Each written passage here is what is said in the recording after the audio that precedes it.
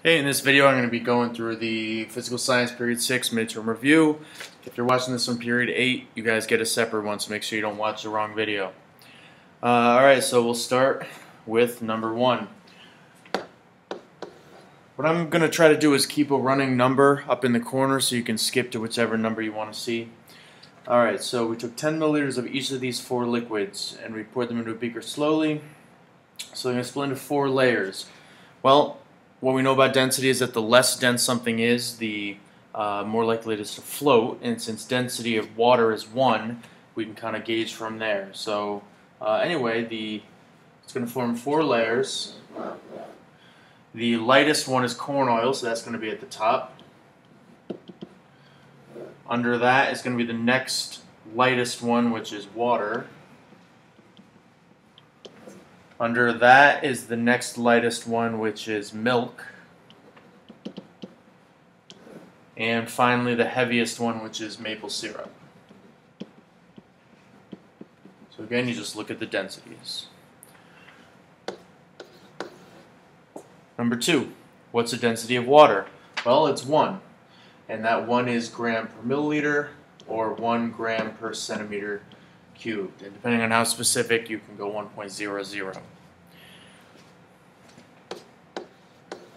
Number 3, which of the 4 substances listed above would sink in water, which would float?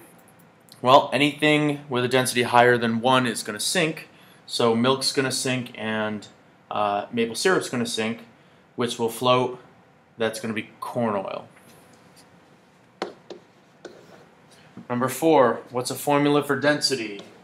D equals M over V. Remember our density Fox. Like that. Number 5, particle diagram for regular solid, liquid, and gas.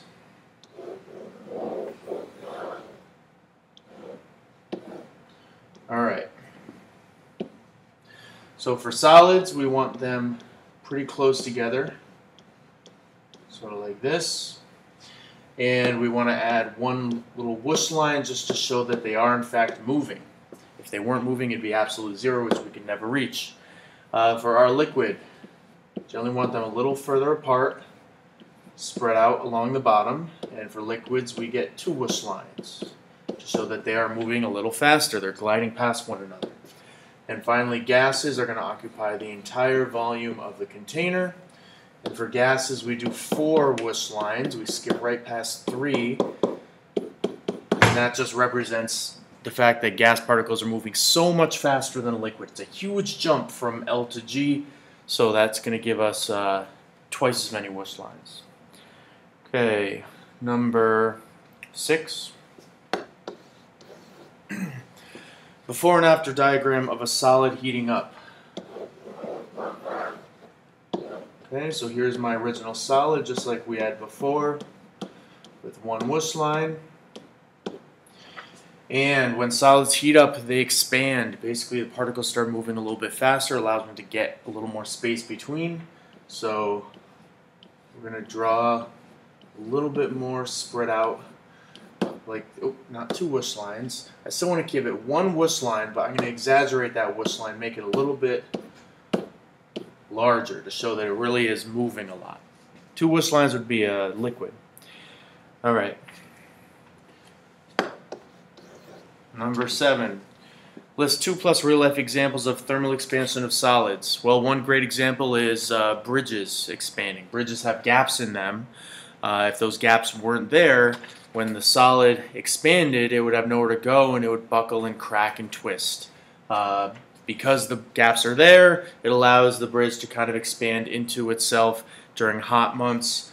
Another example is railroad tracks that kind of buckle. Every now and then you might see some kind of movement like this, and that happens because the railroad tracks don't have enough space between them, and they heat up and they expand.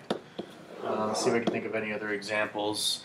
A lot of times people will get like a wedding ring stuck on their finger in the cold months, and that's because when the metal is cold, it'll kind of shrink a little bit, And one way, if you have a wedding ring trapped on your finger, one way to take it off is to run the ring under water. Try not under hot water. Try to avoid getting too much on your skin. And if you can heat just the ring up, that ring's going to expand, allows you to pull the ring off. Okay. Number 8. Sketch a particle diagram of a liquid heating up, not H2O. Pretty much the same thing as with the solid. So I'll draw my particles down at the bottom, 2 whoosh lines like this. And with the liquid, same thing. The particles move faster and they start to expand out a little more. So I want to kind of draw this a little more expanded like that. And it sometimes even helps. You can draw like a water level and show the water level rising. So same 2 whoosh lines, but now we're going to exaggerate it to show they're going a little bit faster. Number 9, list 2+ real-life examples of expansion of liquids. One example is a thermometer. Basically, you have a thermometer tube like this. Inside is a chamber, and we have some kind of liquid in there. Okay, when you put this inside something hot, the liquid is going to expand, and it can do one of 2 things. It can shatter the glass if the glass is too weak, or more likely it's going to rise up. It's going to expand. It has only one place to go, up. So a thermometer is a good example. Another example you can think of is global warming related to sea level rise. It's true that a lot of the water, that the sea level rise is due to Arctic glaciers. So I shouldn't really say Arctic. It's really the glaciers that are up on landforms, so Greenland and Antarctica. When those glaciers melt, they do run water into the ocean, and that raises sea level, but that's only a little bit of it. Most of the sea level rise we see is because when water heats up, it expands. Another example you could think, when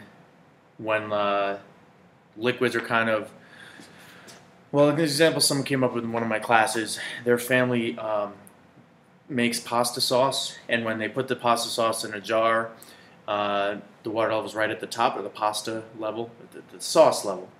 And then after they cool down, it kind of shrinks down a little bit more. So it just shows that when they're hot, they expand. When they're cool, they contract. Number 10. Sketch solid and liquid H2O. Be sure to pay attention to the orientation of the molecules. How is it different? All right. So for solid H2O, we want to draw our water molecules, but we want to make sure that they're arranged in such a way that it's not quite correct here, that the hydrogens on one are slightly attracted to the oxygens on another. These are called hydrogen bonds. And when you do this enough, you create this kind of empty space in the middle. And it's important that you show space in the middle when it comes to solid. And that's because solid ice kind of expands out a little bit, bulks out. For liquid water, there are some of those attractions, but they're not quite as much. Basically, the water is moving too fast for those attractions to really hold anything in place. So really, when it comes to the density, this should be drawn a little bit more dense. You should have a little bit less air trapped inside there. Why is this different? Well, again, it's these hydrogen bonds in the solid phase, and to a lesser extent in the liquid phase, that cause the solid to kind of bulge out. H2O is one of the few substances, one of the few compounds that actually expands when it freezes. Most things contract when they freeze. I used this example before. If you take a chunk of steel and throw it into a vat of molten steel, it's going to sink. If you take solid copper and throw it into a vat of liquid copper, it's going to sink. However, if you take H2O solid and throw it into a pot of H2O liquid, it's going to float. Number 11. What is temperature? Temperature is a measure of the average kinetic energy of the molecules, or in other words, it's how fast they are moving. Number 12, which is a higher temperature, an ice cube or Mr. S's 25-liter flask of liquid nitrogen. With temperature, it's common sense. The liquid nitrogen is about -196. the ice cube is 0 to -10. So the ice cube definitely has a higher temperature. Again, with temperature, it's common sense. 13, what is heat? Heat's a measure of the total movement of molecules inside some kind of system. So, a good example we always use is the icy pond. The icy pond, the molecules are all moving very slowly, but there's so much of them that if you added up the total amount of movement, it's going to be a lot, an incredible amount of heat. So question 14 says, which has more heat, an ice cube or the flask of liquid nitrogen? In this case, the liquid nitrogen is going to have more heat. Even though the average molecule is moving a lot slower, because there are so many more molecules moving in the nitrogen, it's going to have more heat. 15. Boiling points and freezing points of water in Celsius. That's 100 and 0. 16. Several examples of heat transfer by conduction. Conduction is all about direct contact. So my hand on the smartboard, conducting heat. When I touch an ice cube, heat conduction. When you fry something like an egg frying on a frying pan, conduction. When you step outside and air particles collide with your body and either cool you down or heat you up, that's conduction. Anything that's directly contacting something else, including air, that is conduction. 17, convection. Convection is all about the movement of heat upwards through gases and liquids. So one good example is water heating up inside a beaker that's on a hot plate or on some kind of flame like this. Okay, so first of all, if it's like a hot plate like that, there's conduction happening here, and what happens is the water down here heats up first. Again, that's still conduction, and that water is going to move up to the top because the water molecules expand, the density drops, and it floats up to the top. Well, it doesn't leave a vacuum down there. Something has to replace it, so cold water is going to rush down to replace it. Well, now this cold water is going to heat up relative to that water, and that's going to rise, and that's going to sink, and so on. This is a convection cell or convection cycle. Another example is a lava lamp. Lava lamp basically is something like this, and usually has this like these orb-like materials in them. And the basic idea of a lava lamp is under here it's a heat source, and it heats up the material here, causes it to rise to the top, and at the top, cool material is going to sink down below. So it's a constant up and down movement. 18. Radiation. Well, everything gives off radiation, so you could really list many things. The sun, great example of radiation. Radiation is any heat that travels through space in waves. So sunlight or heat from the sun.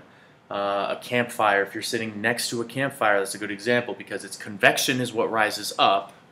Conduction is if you touch it, and radiation is if you're just standing next to it because you're receiving those waves of heat. If you look at an infrared camera, you see different colors. Everything's giving off radiation. Right now, I'm giving off radiation. Everything gives off radiation. Number 19.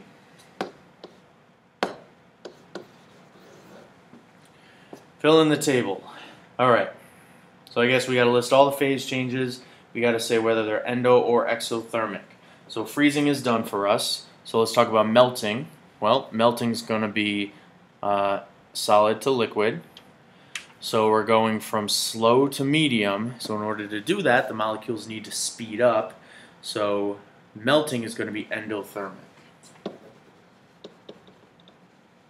Melting is solid to liquid, endothermic.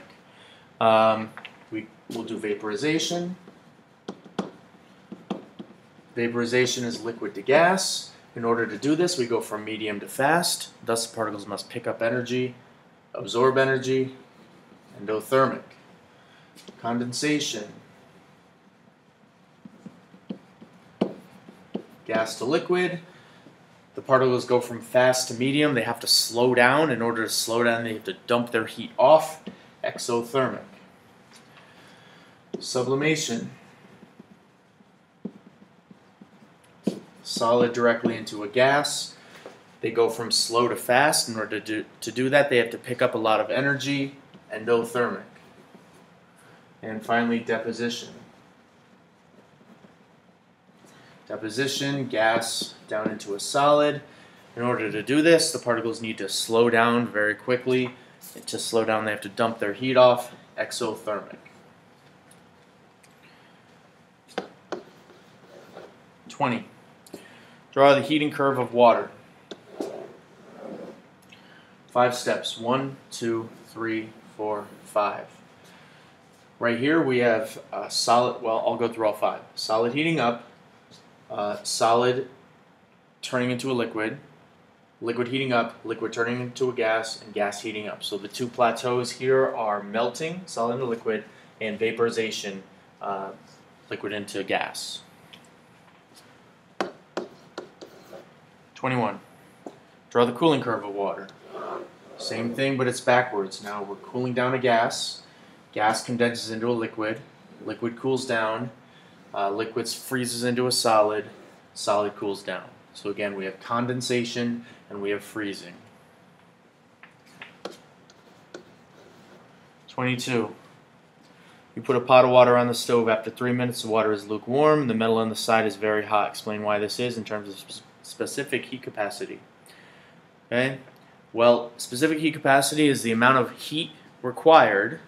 So that's your Q is your heat, or I should say it's joules. It's the number of joules of energy required per 1 gram of material per 1 degree Celsius. So that's the unit. Now for water, it's very high, 4.18. So in other words, for water, it takes 4.18 joules to bring every 1 gram up by 1 degree Celsius. For steel or iron, it's 0.45. Again, joules per gram degree Celsius. So what this means is that it only takes 45% of 1 joule to bring 1 gram of steel up by 1 degree Celsius. So which one heats up faster? This one, because they're given the same amount of heat, but this one only requires this much energy to go up 1 degree. This one requires almost 10 times as much. Okay, 23.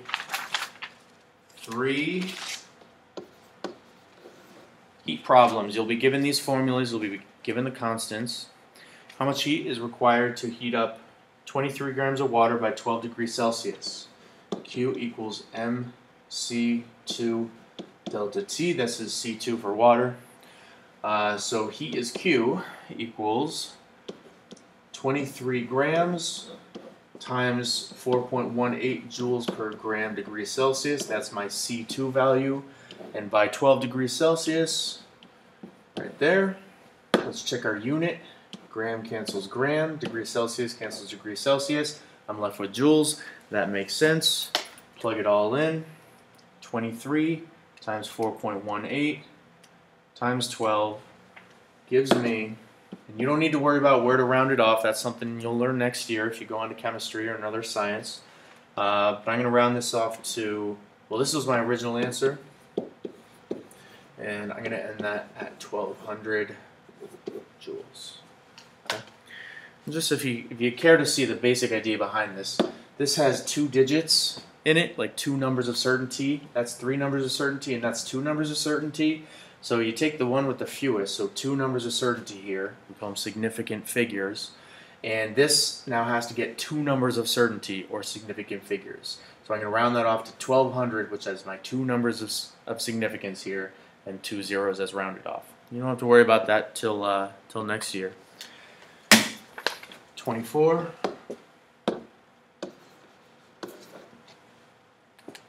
An ice cube releases a certain amount of heat as it cools down. What's the mass? All right. For this one, Q equals mc1 delta T. We're dealing with a solid ice cube, so you use C1.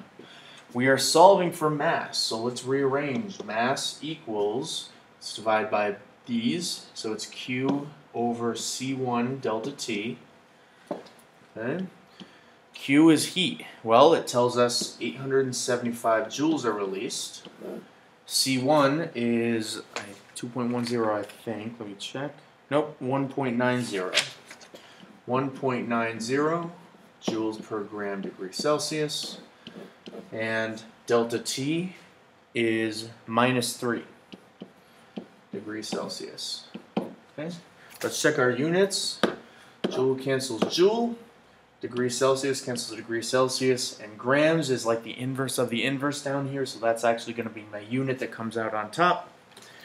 And I get 875 divided by 1.90 equals divided by 3. Now I should have made this a positive 3. All I'm looking for in my delta T, my change in temperature, is just how much it actually changed by. So 3 is fine there. You don't have to say -3. If you do say -3, just make it a positive number. The answer I get was 153.508 and so on. If you were actually using proper significant figures, because that's only one digit of certainty, I would actually have to round this off to 200. But for the sake of this, let's just call it 153 grams. All right, 25.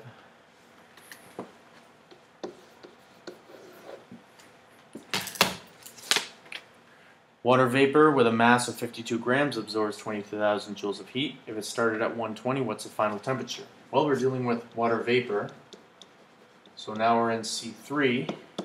Okay, we're solving for the final temperature, but let's solve now for delta T. Let's get that by itself. The delta T is going to equal, we divide by that, so it's Q over MC3. Q is given as 22,000 joules. M is given as 52 grams. And C3 we look up, 1.90, or am I wrong again? Yep, 2.10.